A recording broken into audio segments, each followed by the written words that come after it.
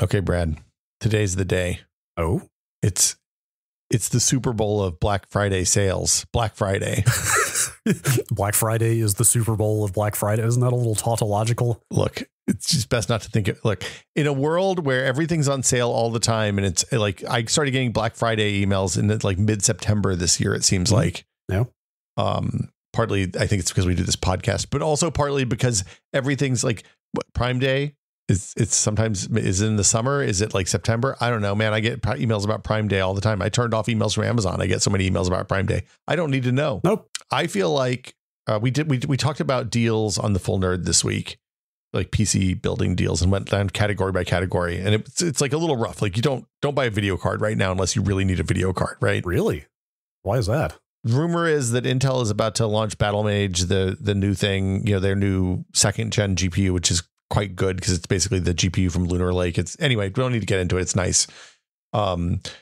Presumably there's big NVIDIA and AMD keynotes at CES in like a month and 5 days. Yeah, leaks are pointing to the 50 series NVIDIA cards being announced at CES. Yeah, and also AMD has stated that they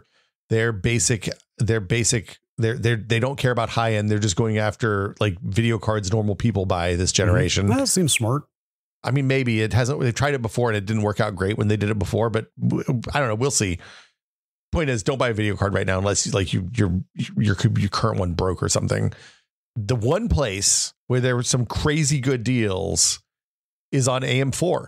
If you have an old AMD motherboard, AM4, the socket that refuses to die, you could get like a Ryzen 5700X3D, which is an 8-core V-cache, like still one of the top 5 CPUs for video games for like $179.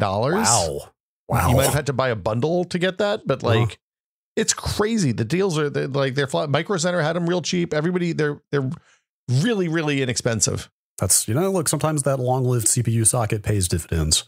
Yeah, it's the thing that strikes me about the like AMD's coming out with AM5 and saying, hey, this is going to last for a long time, gives you a big advantage because you can buy a cheap CPU now and plan to upgrade it in a few years when they're less expensive. And it's like, it's kind of compelling. Yeah. Now, going back to the shopping craze. Yeah. Where do you fall on the Black Friday versus Cyber Monday splits? Because there's like 3 things I'm on the hunt for. And there are some deals out there now. Yeah. And I'm like, because it is Black Friday at the time of this recording. Should I pull the trigger today or should I wait until Monday and see if anything gets better, knowing that there's a risk that the current deals could be gone by then? Well, okay. So I've been in a real life relationship with a human for pretty much the entirety of the internet's existence. So I've never cybered before. ASL. I don't know, man. It's funny, the stuff that I buy for deals, like I bought a set of shelves, like guitar hanger / shelves, so that I have a better way to store my guitar than putting it in the bag every time I'm done playing with it and hanging it up in the closet. I don't buy a whole lot of specific stuff I buy gifts for people, I guess, is the main thing. So I kind of just keep an eye peeled and then pull the trigger when I go. And Elena at PC World pointed out that because we're in that holiday return window time, your return windows on a lot of retailers right now are until like mid-January or end of January. Sure. So you can buy the thing on Friday today, and if you get a better deal, just cancel it and return it, especially if it's from someplace that doesn't charge for returns, for unopened returns. And then you can get the best of both worlds. Yeah. Now, if you're buying services, that's a little bit different thing. Yeah. Right. Because you probably can't just cancel those and get the money back. I mean, generally speaking, there are terms in the terms of service that specifically say, hey, you can't cancel this and we're not giving your money back. You can close out the remainder of your term, but we're no refunds. So yeah, I don't know, man. My other thing is that as soon as I buy the thing, and I know I'm leaving money on the table by doing this, I try to stop obsessing over it. Yeah, that's probably the right way to go. Like when we got the car, I stopped looking at car deals because it was just going to make me crazy and sad about the amount of money I spent that I could have saved. Oh, you mean like back when I bought that mini LED TV, which like I don't hate. There's a couple things about it I wish were better, but I bought it because it was very reasonably priced compared to an OLED. Yeah. And then like 2 months later, the OLED I would have preferred to get was the same price. Well, Brad, let me tell you about the OLED sales on Black Friday. Oh boy. They cheap. Yeah. Real cheap. I'm looking at the Panasonic thinking maybe it's time, but wait, it's also not time. Wait, is that Panasonic OLED cheap? No. My old Panasonic. Oh, you mean your Panasonic Plasma? Yeah, my good TV. Yes. Yeah, it's time. But also we're going to Vancouver in a week, so I'm not spending any money right now. Yeah, that's fair. Well, look, for every TV there is a season. Turn.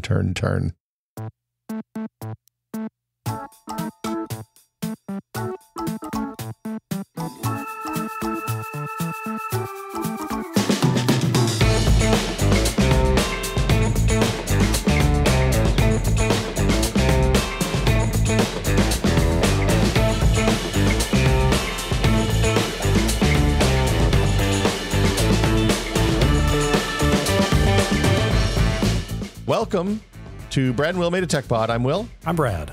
So we're going to Vancouver to the last Taylor Swift Eras show. Have I talked about this on the show before? No, you have not. And I was wondering, I was like, oh, do they have friends in Vancouver? What's going on? And the Couve.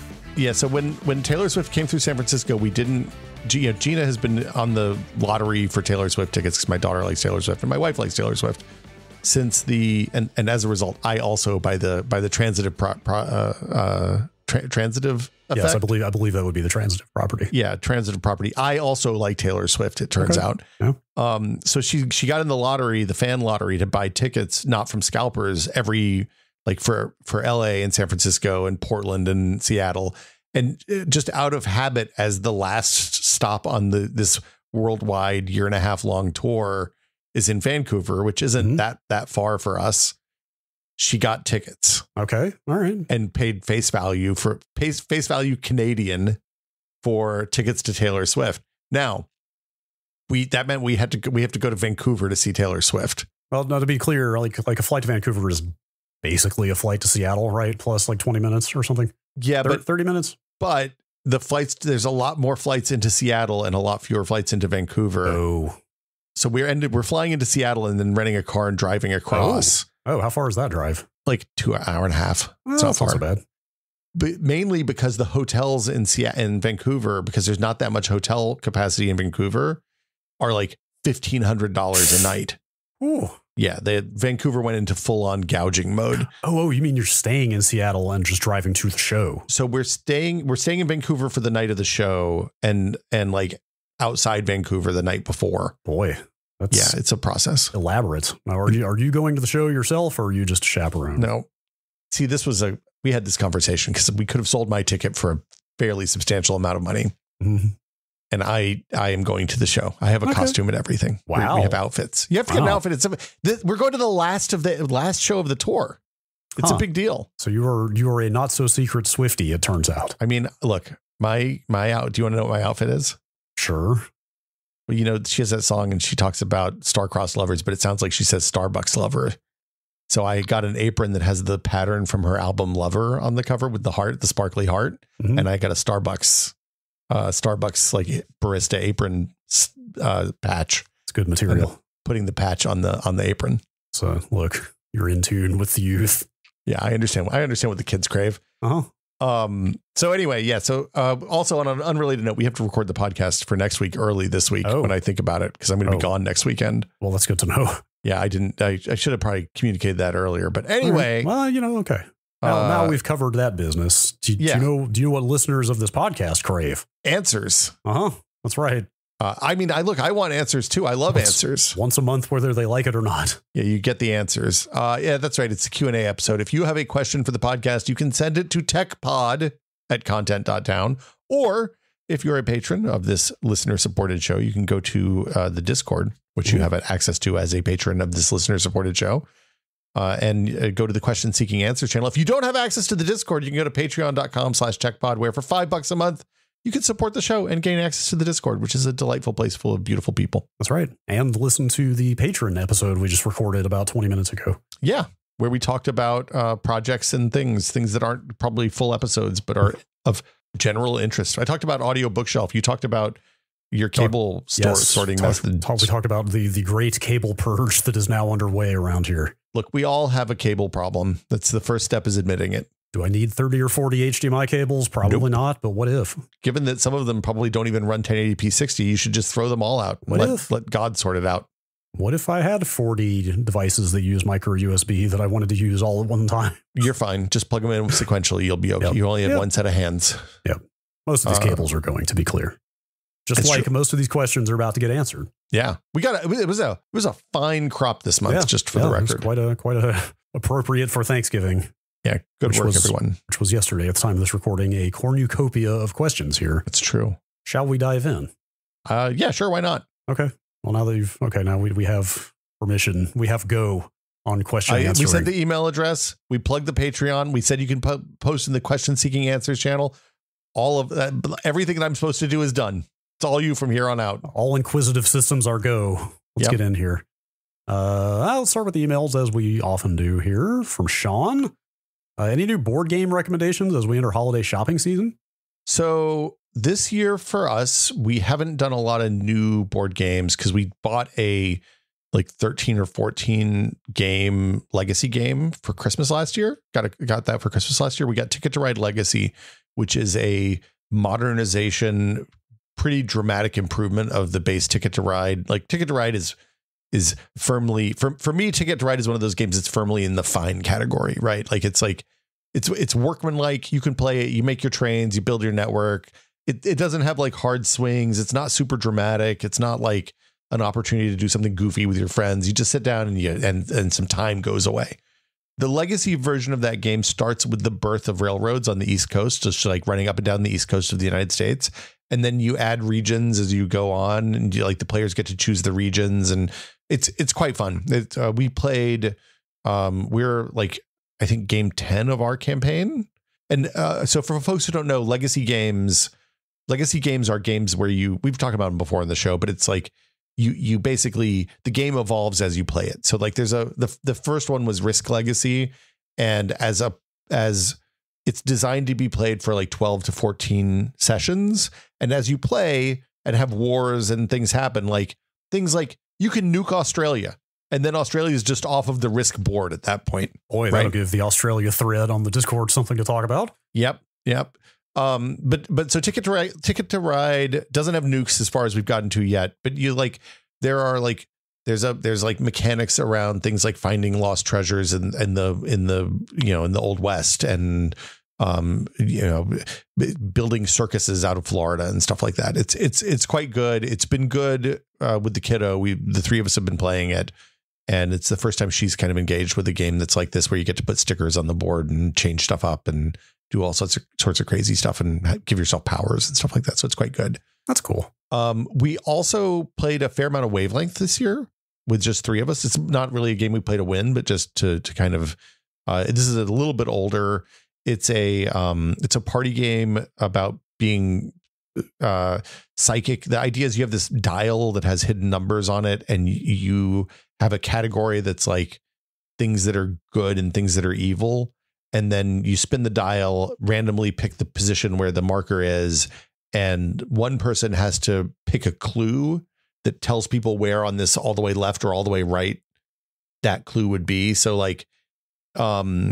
if one is savory and sweet, and in the middle you have white bread, that would be to me a straight up answer on Wavelength. It's quite good. That's cool. It's very good with a group of people. Yeah. It ends up having interesting conversations, because last night we had one that was hot and cold, and it was all the way almost to the hot side, but not all the way to the hot side. And I was like, the surface of the sun. And, you and I know that there are things hotter than the surface of the sun. Oh yeah. Like the core of the sun. Yeah. Or things in laboratories on Earth even. Or I believe when the pistol shrimp fires, it is briefly hotter than from a micro. Dude, look it up. Really? The surface of the sun is not that hot. I mean, it's hot, but it's not actually as hot as you think. Yeah, see, this is the kind of conversation you get to have with this game. Hang on. Pistol shrimp, surface of sun. The energy physics of the pistol shrimp. Oh boy. This is course material at Stanford, actually. Oh. Okay, so don't need to go to Snopes to check this one out. Here it is. Look, actually, this is literally from a physicist on Reddit. The temperature of the surface of the sun, 4,000 to 8,000 Kelvin, is not very hot. It's similar to the temperature of the Earth's core, for instance, says this. There you go. Anyway, this is an answer nobody asked for. 4,000 Kelvin, huh? Yes. Anyway. Okay, so anyway, my placement of that was a little bit low then. I should have been higher. I should have been the core of the sun. Right. Case in point, wavelength leads to interesting conversation. Yeah. The last one is Blueprints of Mad King Ludwig. This was a Kickstarter that I backed years ago and just came out this year. It's a variant of Castles of Mad King Ludwig is a classic game. You have to build this crazy castle based on requirements given you by the Mad King Ludwig. It comes with cool pieces and you have to place them all around the board, and there's scoring. It's like a worker placement kind of game. The Blueprints one, you draw the rooms that you want on a piece of vellum and you end up drawing a different castle each time. It is a fabulous, fabulous game. I don't know how hard it is to get post Kickstarter, but if it comes up again, I would definitely, if you like that kind of game, I would definitely grab it. The only knock against it is that you do have to use a yellow colored pencil. And as a result, it's sometimes kind of hard to see if your room is like, we have warm filament bulbs in our dining room, and the yellow pencil is basically invisible in that context. We have to play it during the daytime. And then the one thing I will really recommend is for Christmas last year, I got a table mat that's a neoprene. It's like an 1/8 of an inch thick neoprene that just rolls up, and we put it down on the table when we're playing games. And it's much better than working on a wood or cloth surface, because it, like, the cards and pieces and stuff move freely. It's really easy to manage. It was like $50. You can get them custom sized for your table with the right curves and stuff if you want. But I literally can't recommend it highly enough. It is a fabulous addition if you play a lot of board games. That sounds cool. Here is an email from Jan, or perhaps Jan. Did I just get extremely lucky, or is there no need for regular fresh installs of Windows nowadays? I'm running a machine I built in 2015, and I actually never, not even once, did a reinstall. It is, aside from a new GPU, a second SSD, and me having to reseat my DIMMs once, it has been running for almost 10 years now. No software issues, no hardware failures, nothing. From basically all of my old builds prior to this one, I remember me having to reinstall Windows every so often, like once a year at least, really feeling the need for a fresh install. Since Windows 10, though, I've never felt that urge. As I often hear you and other people from the tech world talking about reinstalling Windows every so often, I was just wondering, would you still recommend a fresh install, or is this just an out-of-date habit? I haven't. My machines generally stay pretty unreinstalled these days. Yeah, same. Like I'm at this point, and I can say this because I've been through like multiple builds in the last couple of years. I'm pretty much like a one good solid install at build time, and then I'm kind of good from there, it seems like these days. Yeah. So the if you upgrade motherboard, specifically motherboard, I think you can even upgrade CPU. Although, like, AMD had some requirements about upgrading, reinstalling Windows when you move from like a 2 compute chiplet CPU to a 1 compute chiplet, or vice versa. Yeah, I've seen that. They've since fixed that, so now it just detects and reconfigures when you reinstall the chipset drivers. But yeah, generally speaking, you just need to reinstall if you upgrade motherboard more than anything. That's the big one for me. I will always do a fresh install on a new motherboard. Now, I will tell you, when my daughter's computer conked out and I switched her from Intel to AMD, I did the thing that's not a good idea to do, but I didn't have time to do a full reinstall and move all of her stuff over. I booted it into the old Windows install and installed all the new drivers. And then I opened up Device Manager, and I clicked the show hidden items things, and then just deleted all the show hidden items. Well, I mean, that's not the worst thing you could do. That was like 3 years ago. It's still been fine. She uses it all the time. So, your mileage may vary. Yeah. Windows has gotten much more resilient is the short version. Yeah. And I think it's the Windows 10. I think the Windows 10 cut over is the one. I feel like the way that they manage Windows installs now is much more robust than it used to be, and you're much less likely to have a bunch of old cruft hanging around that impacts your perf. Yes. The other thing that I think people will do an upgrade for or reinstall for is if they have some sort of malware attack. I would generally recommend that. Yeah, operating systems, like in general, have just gotten a lot more resilient. They're much more like, I don't want to use the word containerized because that has a specific meaning in computing these days, but like they're much more kind of sandboxed and siloed off, where they're like Mac OS is the extreme example of that, where the system volume in Mac OS is read only these days. Yeah. So it can't be messed with. So there is no point in reinstalling there. You can just do the option that wipes all the user data and you've got a fresh system again. Like, you know, we talk about like immutable Linux distros, and like I know even Windows has gone in a more like sandbox direction in ways. So like that, I'm sure that has a lot to do with it. Well, there's stuff that Windows is doing too, like if you don't have permission to install an application, you try to install an application, instead of either failing or requiring you to elevate, it often will just put it in your app data folder now in a special installation location. Stuff like that means that if you have a problem, you can fix it by nuking your profile and creating a new one, right? Yeah. And that's as it should be. That's how Unix has worked for decades, and it's nice that Windows has caught up. Yeah. All right. Got like a trio of emails here that are more like FYIs than questions, I would say. Okay. Let's see. Here's one from Pat. Listening to the last Q&A, you mentioned all of our outlets, electrical outlets, should not be the face, meaning the two prongs and then the ground on the bottom that makes kind of a little face. As we all know in the US, as the only way you ever see electrical outlets installed, basically. Apparently it's not to code. They should be flipped upside down. So we talked about that last time. You mentioned all outlets should not be the face. They should be flipped upside down. The reason for that is that you put the ground at the top so that if something metal slips down between a loose plug and the wall, it doesn't arc between the positive and negative terminals. It just hits the ground and doesn't complete the circuit. So I saw two different responses to this. One was this one from Pat, which is I believe that the rationale. The other thing I saw was somebody who linked to a YouTube video, and I can't remember what the YouTube video was. I want to say it was Technology Connections, but I'm not 100%, where they tested this to see if it actually works, to see if it's possible to have a partially unplugged US style outlet and have something drop across it and short. And they couldn't make it happen. Interesting. Like randomly. I mean, would it have to be also contacting the ground at the same time? No, it would just have to be. Or no, it would just travel through the object, right? It would have to go. The problem was it would always bounce off the wall or roll or whatever. So like a screwdriver, because of the thickness of the handle, was too thick to fit down in that gap. So it was a low percentage. The upshot was maybe apocryphal.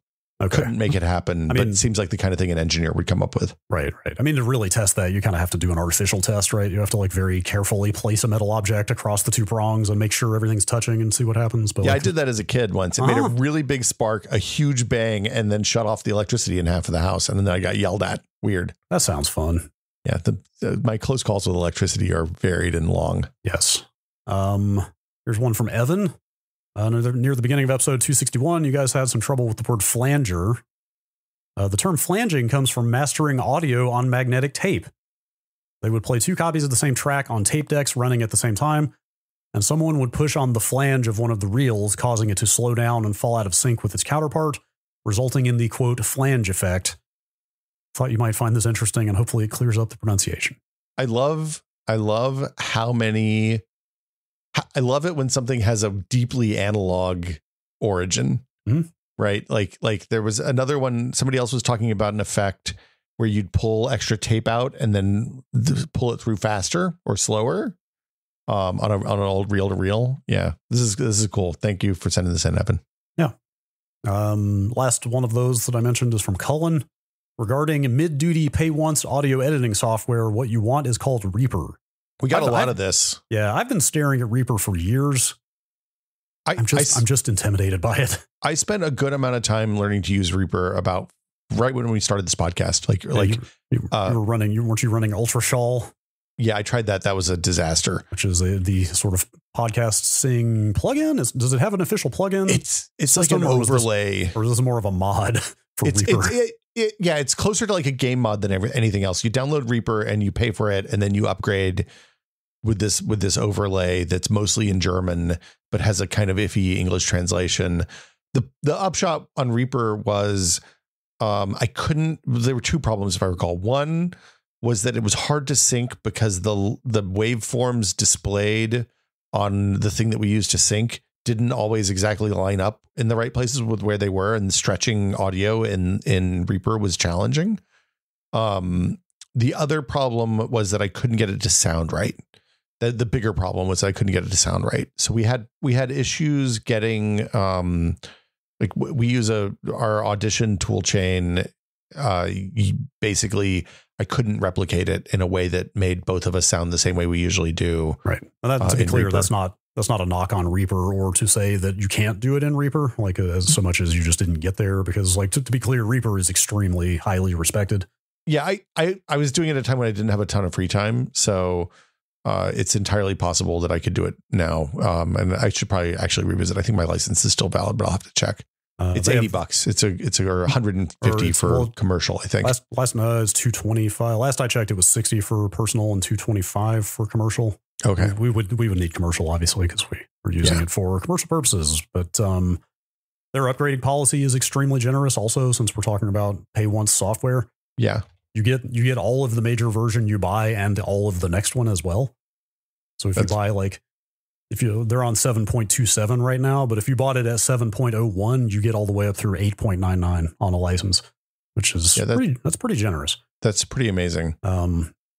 Reaper is a full-on DAW. Like I think it's just more than I need. Like Audacity has been getting a lot better, actually. You remember we had Martin on the FossPod? Yeah. Not super long after he and Muse Group took over Audacity. Like Audacity has been a little bumpy as they've been adding a bunch of new features to it, but they're working out a lot of the bugs and stuff. So it's more meeting my needs now than it has been in the past. So I think I'm okay with it. But like I've been interested in Reaper for a long time, but I think it's just way more DAW than I need. Like, to put it in perspective, I went to their site and pulled up the user guide, 460 pages. Yeah, it's a lot. It's like the unfortunate thing about Audition is it really shoots the gap in the way that like the Affinity software does on the graphic design side, where it does like most of the things that you need, and the stuff that it doesn't do, you're probably fine without. Like it has like the neat thing about Reaper is you can use DAW plugins and get like whatever, you can get a software mimic of whatever weird compressor that you want. Right. I don't know how to work that. I just need a compressor. Sure. I just need a noise gate. Mm-hmm. You know, it's a little different market. Yeah. Yep. But I'll explore Reaper again. It's free to try too. So yes. They have a generous trial period, I believe. Yeah, it's 60 days full functionality. Yeah. No weird, no voice, no weird audio prints, nothing weird about it. You can just try it. Yeah. And also you don't need the commercial license unless you make more than $20,000 a year.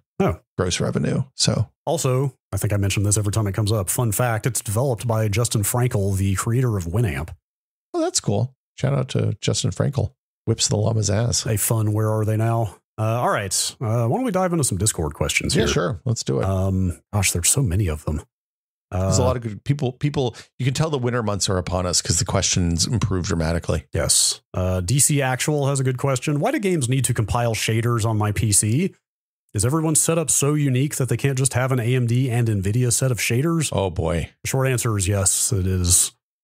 It's not just hardware. It's CPU and GPU combination. It also, so for people to know, the shaders are the things that like they're little tiny programs that are passed from the CPU to the GPU that describe how typically surfaces are manipulated, but sometimes it's vertexes and stuff like that. Yeah, you can actually do all kinds of weird stuff in shader programs like fluid simulation and stuff like that. But yeah, like it's fur shaders, for grass, a lot of like leaves, transparency on leaves where light shines through them, stuff like that. Yeah. There's a bazillion little shader programs that run on every game. And when you play on a console, because there are, even in the case of the Xbox, there's only 2 SKUs of Xbox Series X and 2 SKUs of Xbox, or 3 SKUs of Xbox One. You just pre-compute all of those and you bundle them up and you download the right one for your console when you download the game. With PCs, it's a little more complicated because it's the configuration of the specific GPU you have, the specific CPU you have, and your graphics driver revision. So what happens is when you update your graphic drivers, often you have to recompute the shaders. Yeah, because I would assume whatever interpreter or compiler and runtime they use for the shaders is even changing from driver version to driver version. Yeah, if you do like if you and renderer too. So if you switch from Vulkan to DirectX 12, or vice versa. You'll have to recompute shaders often in that case. Yeah, and I was also would assume the architecture of the compute units changes at least subtly from one graphics card generation to the next. Like, too many variables to account for here is the point. Like, they could never precompile shaders that would cover every use case. My understanding is that capability can change even within the same family. So like if you have a 3000 series, like a 3040, which is a mobile part, I think. Oh, that would totally, absolutely. Yeah, then there'll be a complete different shader computation for that. From a 3090. So the reason you do this is because the engines have to, what's the right way to say this? When you encounter a surface that uses a shader or a material that uses a shader in the game, which is constantly, right? If it's not already compiled, the game will have to compile it ideally before that frame starts rendering.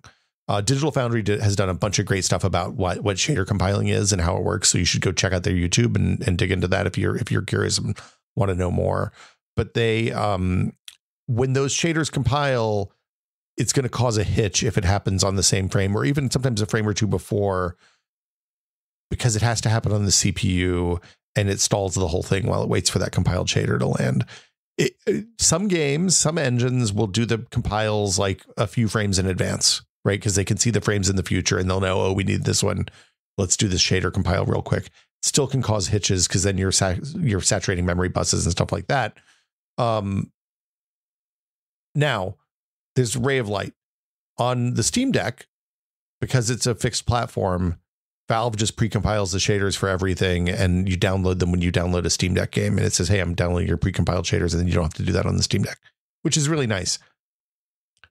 Theoretically, there's a world where we could, when we compile our shaders for Call of Duty on our Steam game, it says, hey, do you want to upload this? And the first person who does that uploads it, and just everybody else downloads their precompiled shaders from that point forward for the exact same hardware configuration. Now, whether that's a good idea in practice, I don't know. It seems like it's probably some security concerns there, if nothing else, but also it means that Valve would have to maintain a giant database of all the graphics cards, all the configurations, all the sub configurations inside there, and all the drivers and all that. And it's probably easier to just spend 10 minutes compiling shaders when you install a new game. Yeah. The thing I'm confused about in this context is why more games don't just do the upfront, like, lengthy shader pre-compilation. Like, I think Call of Duty does that, but you don't see it that often. For how many people are out there very vocally despising the shader stutter you get in games for the reasons you're talking about? Like, yeah, I'm surprised more games don't take the preemptive step of just pre-computing everything before you start. I really just wonder is, like, they don't want the bad look of having somebody fire up their new game and then having to sit and watch a progress bar for 10 minutes. I mean, part of it is that Elden Ring is a good example of this, because Elden Ring, every time you hit a new shader, you get a frame hitch. Yeah. And it stinks.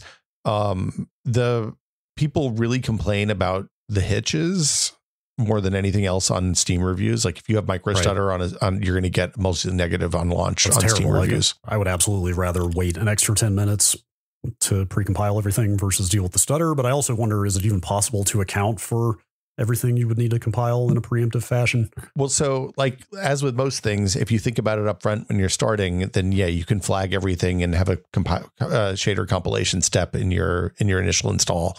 If you didn't flag all of those and you started writing shader programs, and just to be clear, like in Unreal or a Unity, writing a shader program is opening up the blueprint editor and connecting a couple of materials to each other and connecting a couple of scripts that probably shipped with Unreal or one of your graphics programmers wrote. And like, you can make a bazillion shaders without realizing you're making a bazillion shaders. So if your data is clean and everybody's flagging stuff appropriately, it'll do it. But the engine doesn't just do that for you. You have somebody along the way, like, the engine will let you write shaders and the engine will let you precompile shaders. But somewhere along the way, somebody has to make a list of all of the things that need to get past the precompiler so that it happens. And, Call of Duty, Activision's typically pretty good at this because people really give a shit about micro stutter in competitive first person shooters. Fortnite handles this by just doing it the first time you load the map, every time they update the map or you update your drivers, which means sometimes you load up a game of Fortnite and you get to the end of the flight path and you'd load in right at the very end because you're compiling shaders through the entire lobby waiting period. It's like, there's no perfect solution for this, unfortunately. The perfect solution is that the graphics card vendors maintain a list of known good, because they actually probably have the infrastructure to test and generate these in advance. And they're generating them and uploading them and delivering them to you through drivers or through NVIDIA app or whatever, the Ryzen Master or whatever. Sure. Yeah. Complicated problem. Yeah, it's a complicated problem. For sure. Okay, how about a question from Tactical Tug? I've been going through the backlog of episodes lately, and in episode 139, Brad seems a little surprised about apartments having washing machines. Is this not a normal thing in the US? For me, growing up and living in Norway, it seems like the most common thing ever, and I don't think I've ever been in a house or apartment that hasn't had a washing machine. And if it is common for apartments not to have their own washing machine, why? Please explain this. Thanks. I think for the purpose of this question, they're definitely talking about in the unit, right? Not in the building. I would assume so, yeah. I have never seen an apartment in maybe I had an apartment. once. I'm trying to think if I might have been like in a really nice one downtown once or twice that might have had their own washer dryer. I had my last two apartments had washers and dryers. Well, in the city, at least. I should be clear. I'm trying to think like, I think I had to buy them. I think I provided them. Really? Yeah. Let's see, the apartment I lived in Raleigh, but that was almost more of like a duplexy, townhousey kind of apartment like that. Yeah. That definitely had. When you live in the urban areas, it seems like it's a little more rare. In cities, I've never lived in an apartment in San Francisco that had washer dryer in the unit. So we had, in fairness, we didn't look at apartments that didn't have washers, dryers in the unit after the first place we lived didn't have one, and that was not good for us. That sucks. I hate it so much. Yeah, it's really nice to be able to just wash laundry whenever you want. It sure is. To be clear, we have one in the garage here, which is you just walk down a flight of stairs, so it's not the end of the world. Is it coins? But it is coin op, which is the problem. And it's like, it's $3 total to wash and dry a load, which is not terrible, but that means you have to keep quarters around all the time, which is a real pain. Yeah. I have a friend who lives in Burlingame, and their apartment doesn't have in unit, but it has in the basement. And it's just a constant struggle of her going to the bank all the time to get coins. Yeah, like that. My girlfriend, God bless her, is on coin duty. She goes to the bank every 6 weeks or something and takes a gang of quarters out. And then, occasionally you have to not fight, but you have to wait on somebody else to finish their laundry, which is generally fine unless you're one of those people, and nobody in this building is, thank God, but the type of people who leave their laundry done in the dryer for hours. Nope. Is a very awkward situation. So before we had the internet connected washing machines, I put a motion sensor. I just stuck a motion sensor on the side of our old washing machine, side of the dryer, so I could tell when it was running. They vibrate enough that it was triggering the motion sensor, and then you'd know that it was off when it was off, and it would pop you a notification. Mm-hmm. I would totally do that if I had basement units, because then you'd know the moment it's done, you can just walk down there.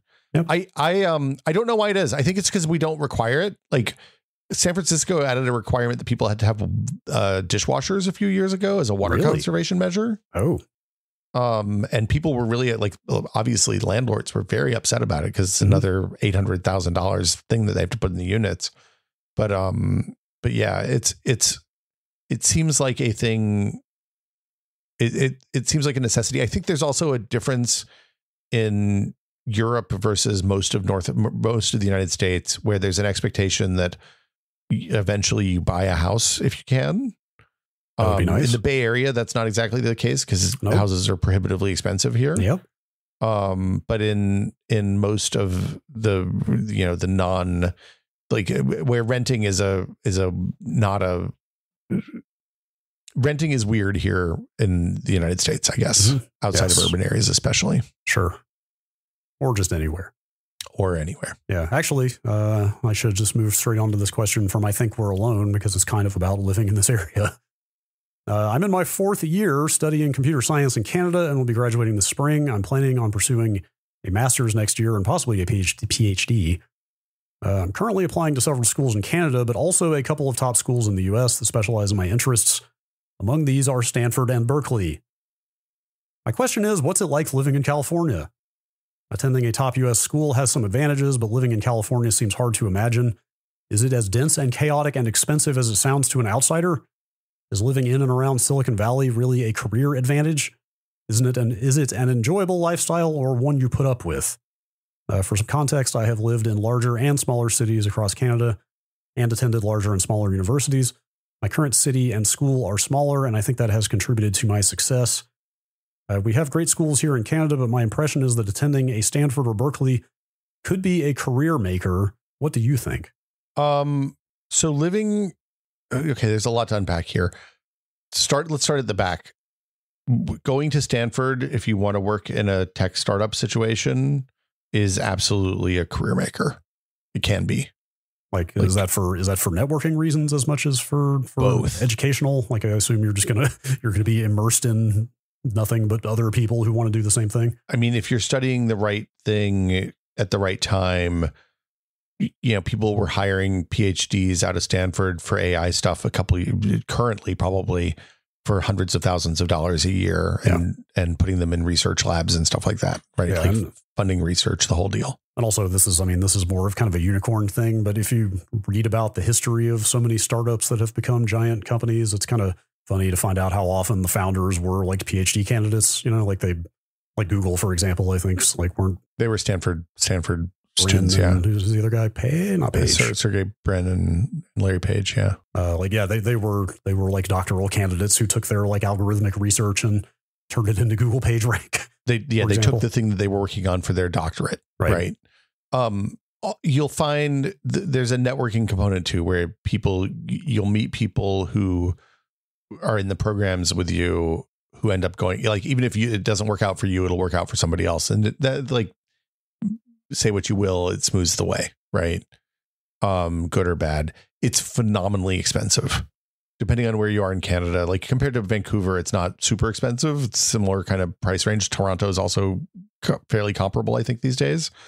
But compared to anywhere else in North America outside of like New York and Vancouver and maybe Seattle and LA, it is an incredibly expensive place to live. Yeah, extremely. Like the South Bay, I think, is worse than San Francisco at this point. It wildly varies. Yeah. Like you can, like, it depends on, like, if you're okay living in a rental house with 5 other people, you can find some deals, but it is going to be more expensive than you think, even if you think it's really expensive. Yeah. I like it here. The people are great. There's a live and let live attitude to the entire region that's quite nice and refreshing compared to the rest of the United States. Yeah. Like other than the cost of living, I don't really have a lot of complaints. Like it's beautiful.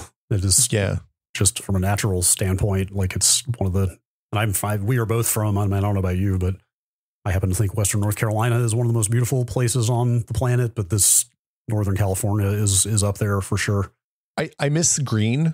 Like the thing about Northern California is it's brown about 9 months of the year. Well, it didn't used to be that bad. It used to be a lot better about that. I mean, there's always been a dry period, but then we hit this period of years long drought where it was kind of always dry. Yeah, but I mean, even on years when it rains the amount it usually does, it's still like you get up to Napa and stuff in the summer and it's brown hills and brown. You're not wrong. I went to visit my parents in DC during the summer a couple of years ago, and I forgot how green and dense the undergrowth is everywhere that there's not an active attempt to keep it from growing up on it. Right. Sure. It's swamps. Yeah. So yeah, like it's definitely weird. It's weird not having seasons for all intents. Like we have like wet and then the rest of the year. Yes. I do actually miss the really pronounced seasons that I grew up with. Yeah. And like, that's a matter of taste though. Yeah. I mean, you're probably good on winter having lived in Canada for a long time. Yeah. Incredible food area. Yeah. It's good, like lots of good food from around the world. San Francisco is one of the few walkable cities in North America, I think, like, you don't have to have a car to live. The South Bay, a little bit less so. Yeah. You'd need a car down there for sure. But yeah, I think it's like, if you get into Stanford in a doctoral situation or master's situation, it can punch your ticket in a way that is life-changing. Yeah. It's not for everybody. You're still gonna have to work really fucking hard, but I would not hesitate to go to Stanford if you get into Stanford. I don't know if the outcome is the same for Berkeley. I feel like Berkeley's a little bit less of a pull for that kind of career, or that kind of degree. I don't know how it is these days. I mean, obviously, started to say in the late 70s, like BSD came out of there, like it was a big deal at one time, but that's been a while. Yeah. All right. How about Unimaginative pseudonym. How do you clean your USB-C port on your phone? Say what you will about the lightning connector ports. They were easy to get pocket lint out of. I still have a lightning port, so I'm going to look at mine right now. Clean as a whistle. Yeah, mine, I use mine every day. I plug it into the car. Oh. And when I need to clean it out, I just go like this. I get it right up and get my mouth up to the hole and I go. All right. Well, and then it's clean. There's an audio demonstration for you. Yeah, you're welcome, America. Also, I have that little I have a little brush. We've talked about it before, but I use it to clean off the keyboard and like dust the top of the microphone and stuff. And it has a little probe that is exactly the thickness to get in between the edge of the USB-C connector. And you can just kind of gently get it in there. Now here's a question I have for you and people listening. Yes. What is your default pocket orientation for your phone? Mine is right side up, screen facing out. Oh, screen facing out? Are you mad? Well, no, I guess. I mean, sure. What if you bump into something? I mean, I'm just careful with my hip, I guess. Oh, no. Okay. So I'm left front pocket, screen down, glass toward my thigh. Screen down meaning the top of the screen is toward my feet. Wow. So you're like completely the opposite of me. Well, so then when I put my hand in my pocket, I just whip the phone out. Yeah, no, I get that. Yes, that's ready to go. Makes sense. I think first of all, I haven't thought about this in about 10 years, but I think my thinking at the time was the screen would withstand a lot more friction if it was up against your thigh. But I have a screen protector on mine, so I don't care. Yeah, I've never done screen protectors. Also, like the phone glass used to scratch way worse 15 years ago than it does now. Well, so the thing is, if you look at a screen, the reason I do screen protectors still is that if you use the phone for 2 years and then you look at it in bright light where you can see all the micro scratches, it's still going to have a ton of little tiny scratches on it. Yeah. And they make me crazy, and I can just peel off the screen protector and put a new $8 one on and fair. Back in business. Yes. I mean, my real secret is I just don't care about the phone that much anymore. I mean, there's that. Anyway, there you go. Let's see. This is a question I have been wrestling with myself. Okay. Bertrand, how do you judge when to spend the extra money on purchasing parts or components from vendors with track records for high quality parts versus whatever is cheapest, but legit looking on sites like AliExpress or Amazon? These days, even the humble clip lead is no longer safe, as this video from Matthias Vondel shows. I don't know what a clip lead is, but I gather it's like an alligator clip. I was going to say, okay, yeah, electrical in nature. Yeah. He noticed higher than expected resistance across some new leads and found they were copper-plated steel wire and could be picked up with a magnet. That is nuts. So I think it's a little disingenuous to jam AliExpress in with Amazon, although maybe not far. I don't know if there's as much difference as you think. AliExpress is like dudes with people with stalls in Shenzhen. Okay, sure. And Amazon is, I mean, but how many of those no-name Amazon vendors are just drop shipping those same parts? I think it's a little more structured than that, but you're not wrong. I think for me, so I definitely buy stuff without logic from AliExpress without thinking about it, right? Like when I wanted cheap keyboard switches, I bought a couple of bags of them from AliExpress, because even if they had high fail rates, they were cheaper than buying from like a boutique shop in the United States. And I could wait 3 months for them to arrive. I think when you start talking about things with logic, it gets a lot more iffy, right? So like we bought some they're like Game Boy sized emulation boxes for $6 from one of those sites, AliExpress or Temu or something. Oh, they were so shitty they weren't even worth talking about. Okay. I have yours here if you want it. It's really, really bad. It's fine. Unusable. The stuff like the copper plated steel wire is really like that to me feels like buying alligator clips is something I would buy from an electronics place rather than Amazon. Things that I buy from Amazon are things that are boxed goods that are reasonably easy to tell if they're counterfeit. So, for example, I would hesitate to buy, we talked about on the Patreon episode, this 15-in-1 cable tester for the continuity tester. I probably would buy that from an electronics supplier rather than Amazon, right? But like a Fluke multimeter that I can tell if it's the real thing when I get it, that I'd probably buy from Amazon. That seems okay.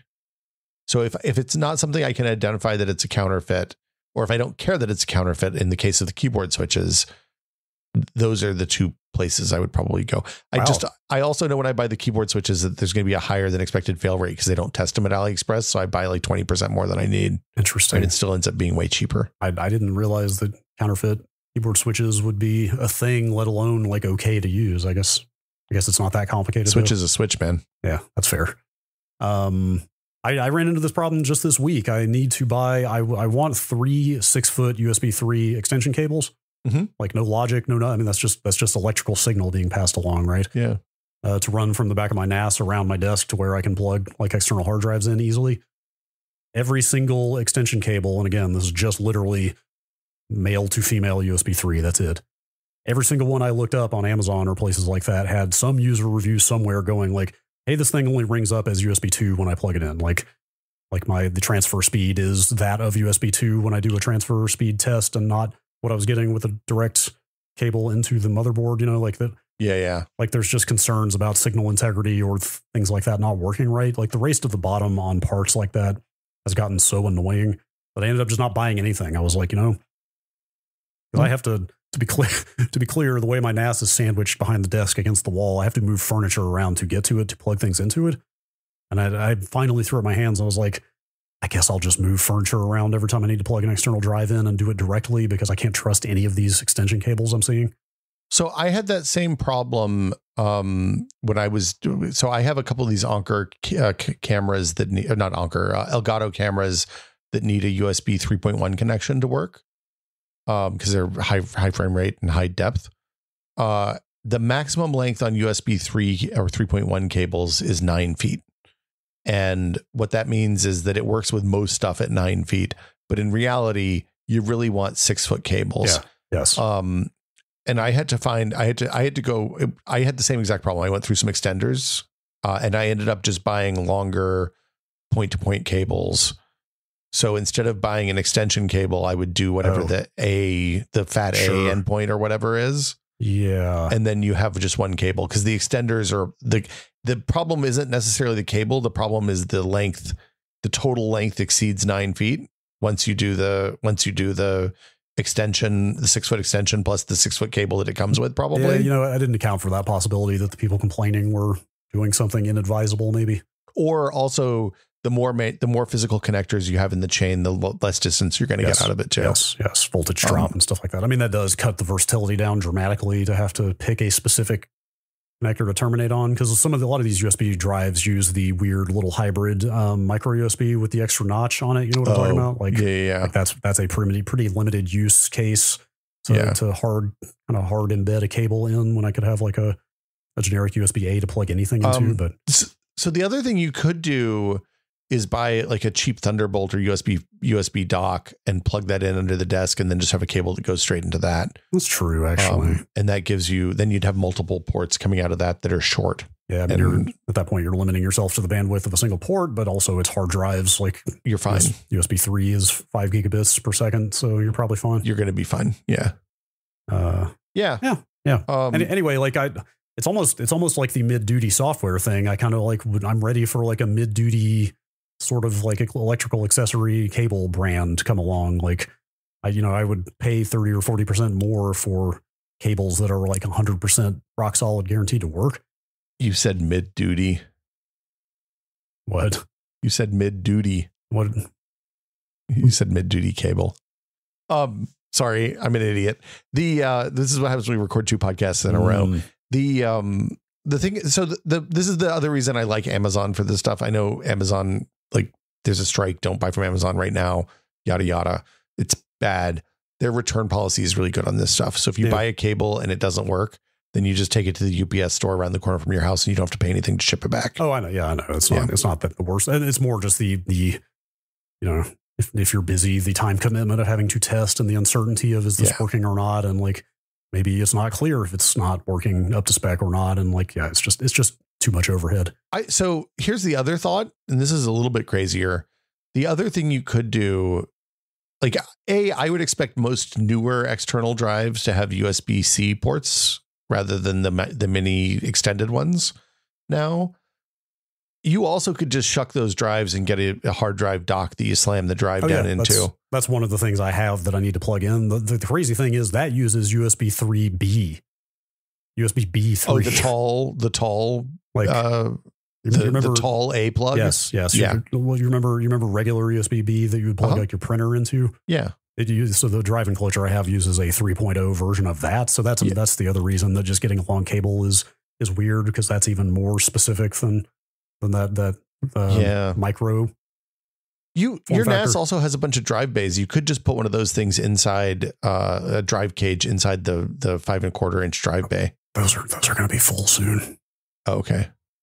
I bought some new drives. Oh, okay. The shucking has been good. This holiday.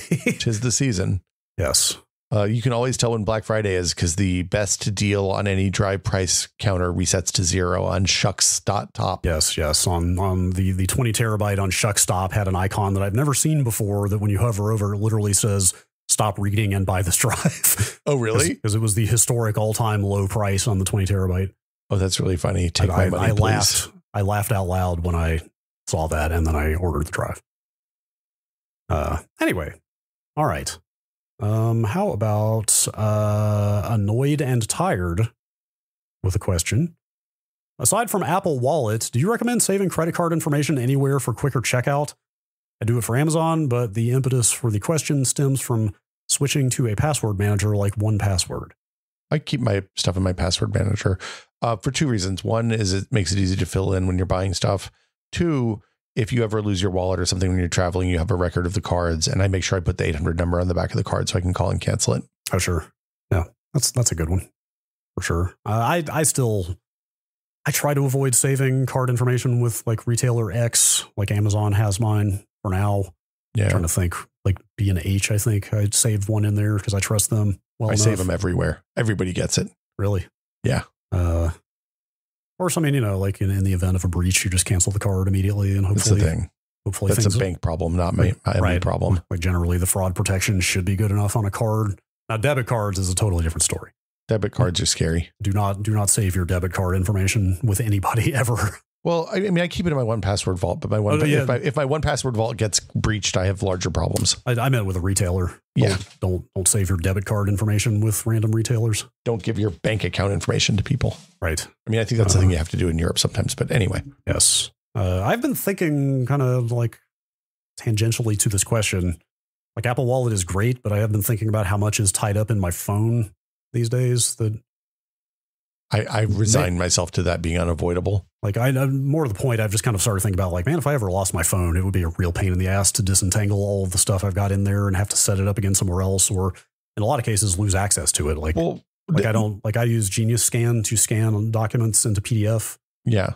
I've gone on a hardcore, like no hard copy crusade of like any, name something that comes in the mail on a sheet of paper that you don't want sitting around. Like I turn it into a PDF and then get rid of it. Yeah. But I should probably pay for the paid tier of Genius Scan that has iCloud Sync. But right now, all those PDFs are just on my phone, which is not great. Well, hold on. Dropbox just does that now. Do they do document scanning? Like I know document scanning, turn it into a PDF or an image, and it'll save it in a folder in your Dropbox, and then it's covered. That is another issue. I've been using Genius Scan since like 2010, and like I know the Notes app on iOS also does that now, so I probably also should just transition to something like that. Yeah, just copy it over to something else. Although I haven't found anything that does grayscale quite as well as Genius Scan. Maybe I should try Dropbox's version. Like the Notes app didn't do it as well, where it turns it grayscale and flattens the document to make it look like it's photocopy. But I should look at some more of those services that I actually do pay for and see how well they're doing it these days. Because, I mean, I actually feel bad for Genius Scan. I guess they got Sherlocked, but it sounds like everything I have does this functionality as well now. It was incredibly valuable like 10 or 12 years ago, and it was the only thing that did that. And I switched to Dropbox probably a decade ago and haven't looked back. Yeah. I'll check that out. Okay, I got a couple of Mac questions here, actually. How about we start with this one from Patch, which I do have an answer for, and then we'll do one that I'm a little more iffy on. But my third or fourth favorite version of Logan from the X-Men. It's the one with the eye patch. That's why they call him Patch. But he's not Wolverine. Okay, it took me a minute. Under no circumstances should you describe him as Wolverine. He's Patch. Got it. All right, Patch asks, With the recent changes in the Mac lineup, including backdating the minimum 16 gigabytes of RAM to both the M3 and M2 MacBook Air, do you think Apple has flipped the value proposition on its head to the point where they are a default recommendation for family and friends in the M4 Mac Mini base model and the updated M2 MacBook Air base model? What they're talking about here is that Apple went and recently, after being on minimum 8 gigabytes of RAM, for the cheap version, right, at the base cheaper pricing for like what, 15 years, yeah. They finally just recently refreshed the entire product line company-wide to start at 16 gigabytes minimum. Thank God. I would say yes to this, but I also would have recommended it even before that, frankly. So having spent some time on the PC laptop side lately over at PC World, I am it's weird. Like if you're in the $1,000 laptop price range, I think that, yeah, it's a safe bet, right? I think other people are making good laptops, but you have to do a little bit of reading and research, and the Apple laptops are pretty safe to recommend. The weird thing to me is that there's not a lot of stuff in the $500 to $1,000, $600 to $1,000 range, right? There's a lot of laptops in the under $500 range, and there's a lot of stuff that's like, there's a lot of gaming laptops that are like $850 to $1,000, but there's not a lot of like $700 laptops that are worth buying. And I think, like for me, $1,000, like, I mean, I've had $1,000, I've been buying $1,000 plus laptops for the last 10, 15 years. It still feels like too much money consistently. And I think that using my wife's M1 MacBook Air, which is an 8 gigabyte model, I was surprised by how not slow. Like if I used a Windows laptop that only had 8 gigs of RAM in 2024, it would be unusable. Well, now there's a thing here that I think a lot of people don't really know, that there is a big difference between the way macOS handles memory versus Windows on laptops, or just in general, rather. Yeah. And the reason for that is that Apple runs their entire stack, software and hardware, from top to bottom. And the storage they are using in those laptops is so fast that it is actually an appreciable fraction of the speed of the RAM at this point. Their page file can be crazy fast, basically. And so, yes, they are on machines with lower amounts of memory. They're very aggressively paging out to this very fast storage, which helps it feel way snappier than you would on Windows with an equivalent amount of RAM. That said, I've watched some like YouTube tests of the way this works because, of course, I have.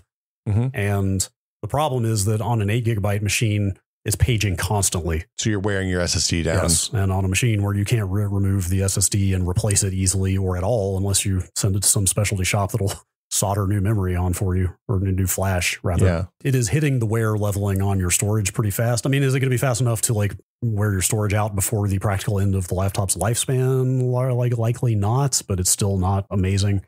Huh. Like, yes, I get that 8 gigabytes feels paltry, and I sure got 16 on my M1 a couple of years ago when I had the choice, but like it's not as bad as it would be on an equivalent Windows machine. The big thing for me is I hesitate to recommend an OS change depending on the person, right? Yeah. Like when my wife wanted to get a laptop a few years ago, I was like, you should look at the Macs, and she tried it and she used it a lot in the return window because she was worried she might want to send it back because she was a Windows person prior to that. But I would never recommend to my parents, for example, to switch to a Mac at this point in their lives, right? It's too much change. Although buying a Windows 11 laptop when they're used to Windows 8 probably might be just as big a change. So, yeah, maybe rip the Band-Aid off. I don't know. Yeah, like maybe not as big a change, but I definitely know what you mean. Like the number of people I see out there who switch from Windows to Mac and complain endlessly about things about Mac OS that really just amount to it's different than what I'm used to. Yeah, makes me think like you were spot on with this. Like a lot of people, like you'll see people complaining about like hotkeys being different or like window behavior being different, and it's like, yeah, like that's not like really qualitatively better or worse. It's just different than what you're used to. Like an individual person's tolerance for change and having to learn and adapt to new standards probably has a lot to do with whether you would get somebody to switch or not. I mean, just for what it's worth, as somebody who's used both a Mac and a PC regularly for a long time, having to switch which finger is the control equivalent, is always a pain. I always have to think about it. Yeah, you're not wrong. Yeah. But when I started at Whiskey, when I started at Giant Bomb, I moved to a Mac for the first time in my life. And like, yeah, there was absolutely a learning curve and an adjustment period. But once I got all the keyboard shortcuts dialed in and like set up a few little customizations, like I felt like I was way faster working in Mac OS than I ever was in Windows. You were young back then, though. Your brain was still plastic. Well, also Windows has caught up in some ways, but like that's back when Expose was still fairly new, and like a lot of the window management stuff they were doing was pretty unique. Look, that was back in the days when we reinstalled Windows every year, whether it needed it or not. Yeah, indeed. Let's see. The other Mac question real quick here comes from another Brad. Just to be clear, he signed it Brad. You added the another Brad. Yes, I'm just saying it's not from me. Potential substitute Brads. This is an email, actually. As I'm slowly dipping into the Apple ecosystem after being a longtime Android and PC person, the announcement of the updated Mac Minis has sparked a very strange question. How would you view the viability of the new M4 Mini as a light gaming option? Have games on Steam and Epic started to account for the new chips and work well enough to consider? I don't. It depends on the game, right? Yes. So this is the other question that I mentioned earlier that I'm interested in, but don't have a great answer for. Like Steam, last I checked, Steam still does not have a native ARM client on Mac. You would have to run the x86 Steam with Rosetta. And I think that would probably go for most games as well, but I don't actually know. Yeah, and it's weird because, like, for example, Frostpunk 2 has a Mac build, right? Relatively new game, came out this year. Your selection of games that are available to you is going to be very low compared to an x86 or whatever, a more open platform. Yeah. Now, the thing you do get is access to Apple Arcade, which I think has Mac games. Yes. I looked when we got this question, I tried to figure out how to see which games were available on Mac in the Mac App Store, and I can't see it on my on a personal computer. I don't think. I think they filter that by what platform they detect you using. Right? It just says, "Hey, really these sucks. these are the apps you love from a place you can trust." And I'm like, well, that's not what I'm looking for. But like, for example, Valheim is available on the Mac App Store. So Goat Simulator is available. Well, there's 5 different versions of Goat Simulator on the Mac App Store.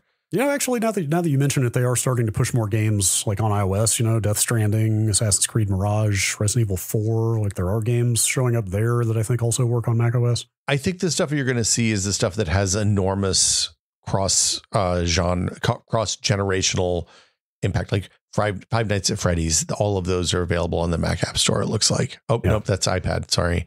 This is the other thing that's the problem with browsing this preview thing is you have to keep drilling down to see if you can get into them, and it mixes up the Mac and the iOS stuff pretty reliably.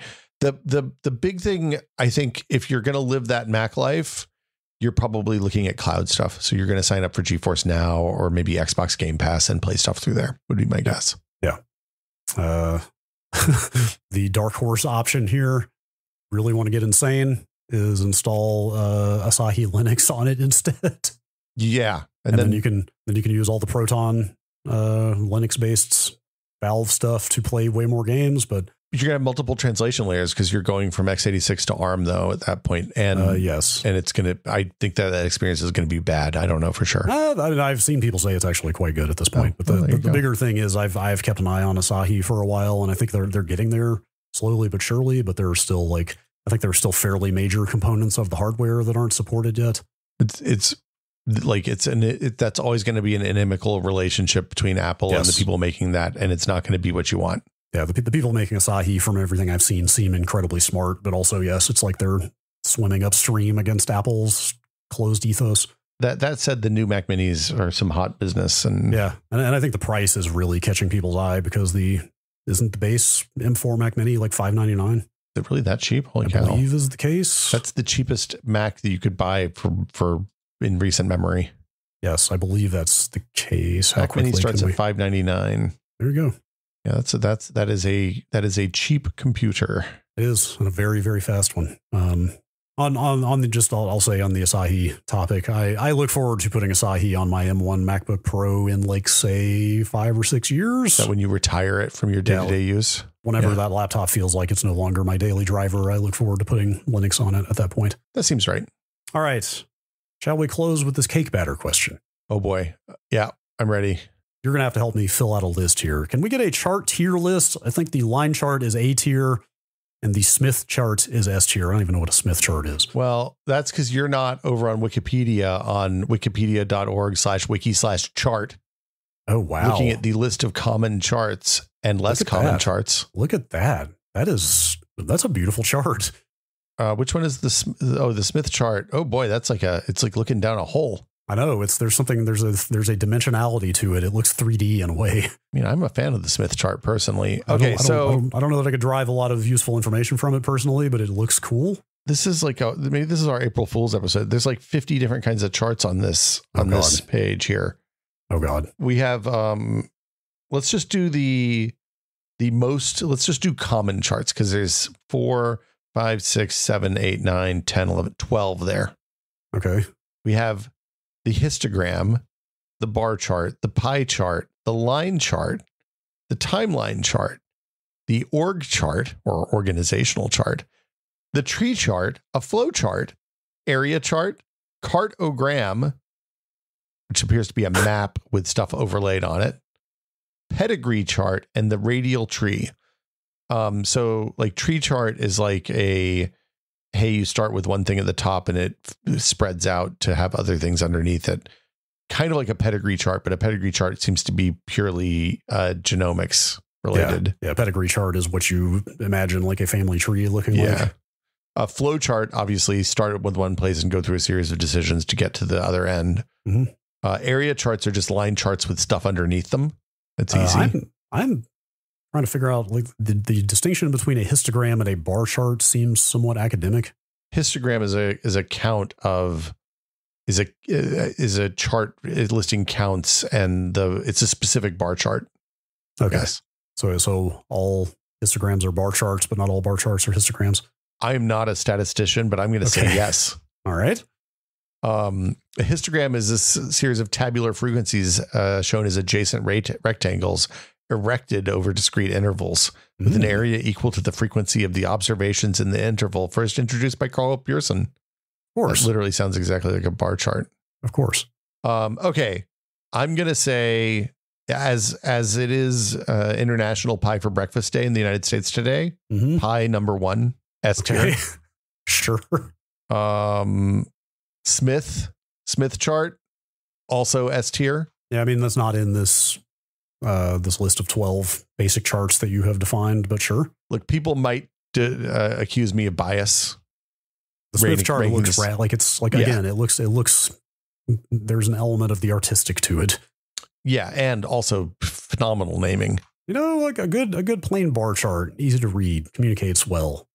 You know, I think it's too easy to manipulate because you can change the scale on a bar chart. Like you can't change the scale on a pie chart, right? It's always 100%. That's fair. You're right. Actually, the number of like Fox News infographics I've seen that very misleadingly manipulate the scale. Yeah. Like you cut off all but the last 2%, the 2% that shows the change on a bar chart. Yep. And it looks like crime stats are a nightmare. So sure does. Yeah. So bar chart F for me. How about the line chart? Similar problem of scale. I mean, I like time over data though, or data over time. Yes. Same. That's nice.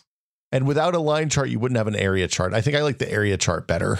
That does look, anything that looks like it should be on a scientific instrument is cool. Yeah. I don't know. I think a line chart's a solid C for me. All right. I don't know. What do you think? Where would you put it? Line charts. Like a B, maybe. B. Okay. I think an area chart's better. I think an area chart's A for sure. Is there a TikTok filter to make this easier? I'm having trouble keeping up with where we are with everything.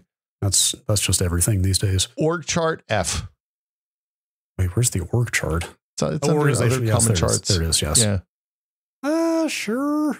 Nobody, I don't know. Just make everything should be flat. Everybody's in charge. It's useful. Yeah. Is it really? Yes. Can I see the anarchists organizational chart? What's the org chart for TechPod? It's just two boxes right next to each other. Yep. Perfect org chart right there. Yep. Flow chart's pretty good though, right? Like you describe an algorithm with a flow chart. Yes. Or a circuit. Yeah. All sorts of stuff. Yeah. Put flow charts like an A. That feels like a strong A to me. Tree charts. I'm trying to figure out how the tree chart diffagrees. If we got to end this podcast, I'm trying to figure out how the tree chart differs from the pedigree chart. I think the tree chart doesn't rank. It doesn't even have a wiki page. There's no link for it. I think we nix it. F tier. Okay. Yep. Doesn't count. Yeah, pedigree chart. I don't know. With Mendel seemed to be into them. Again, I feel like we should just reiterate, if you really want to get the most out of this extremely engaging conversation, go to the chart page on Wikipedia to see all these scroll pictures. Down to common charts. Yep. Yeah, I don't know, man. And then go look up the Smith chart because you need to see it. Yeah, it's down further. You can scroll down and see it. I'm gonna say I think pedigree pretty high. I don't know, B, C. Right, sure. This reminds me of the question. We didn't do the question, but it was like, hey, it was about pain thresholds. Oh, right. Yes. We'll have to save that one. Yeah, we can do that next month. We talk about this occasionally internally. Sometimes I would like to do a supplemental Q&A from time to time because we have so many good questions that we don't have time to get to. This month, there was an embarrassment of riches. But there's a concern about doing too many Q&As. So if you have an opinion out there in the audience about how many Q&As is too many, let us know. Tree map down in the less common charts. I'd put that as an S tier. That to me looks like Windir stat right there, yeah, which is what it is. Yeah, I don't know, man. I'm going to say, okay, I think Pi S tier, Smith S tier, clearly. Flowchart A, or area chart A, line chart B, bar chart D. We don't have any C's. Let's just chuck cartogram and T chart and tree chart and timeline chart into C's. All right, I'm good with that. And yeah, I have to confess I don't have very strong feelings about most of these charts. Yeah, I took statistics for business because it qualified as my statistics requirement for my science degree because I didn't want to take real statistics. It was scary and hard. I could see that. Yeah. It turned out to be a mistake. It would have made a lot of my further downstream classes a lot easier if I knew the science statistics stuff instead of knew about Gantt charts and a bunch of bullshit. But here we are. This is how we learn. Why tackle today what you can put off for 30 years? You give 30 or 35 years. Exactly. I guess that'll do it for us this week. Yeah. Thanks everybody for listening. Hope everybody in the United States had a good Thanksgiving and everybody else had a nice Thursday. Yes. The fourth best day of the week. I made a joke this morning because somebody was talking about Canadian Thanksgiving and Black Friday deals not being good in Canada. I was like, well, it's because don't you guys celebrate Black Friday in October or something, right? It didn't land. That joke joke didn't play. I was disappointed. Yeah. Well, better luck next year. Yeah, maybe with a little luck. As always, Brad and Will Made a Tech Pod is a listener-supported show. We wouldn't be here without you all, the listeners, and we appreciate everybody who listens to the show and leaves reviews and all that stuff. But we especially appreciate people who support the show via the Patreon, which you can do by going to patreon.com/techpod, where for $5 a month, you get access to the Discord, you get access to the monthly patron episode, which we just recorded before we did this one. Mm-hmm. And you get to join the community on the Discord, which is, like I said, full of beautiful nerds who are it's just a good scene up there. You should check it out. Mm-hmm. Again, it's patreon.com/techpod. And since this is the last episode of the month, we want to thank, in addition to our executive producer tier patrons, we also want to thank our associate producer tier patrons. So I'm going to start with executive producers, including Andrew Slosky, Bunny Fiend, Crow, David Allen, James Kamek, Jordan Lippick, Twinkle Twinkie, and Pantheon, makers of the HS3 high-speed 3D printer. Thank you all so much.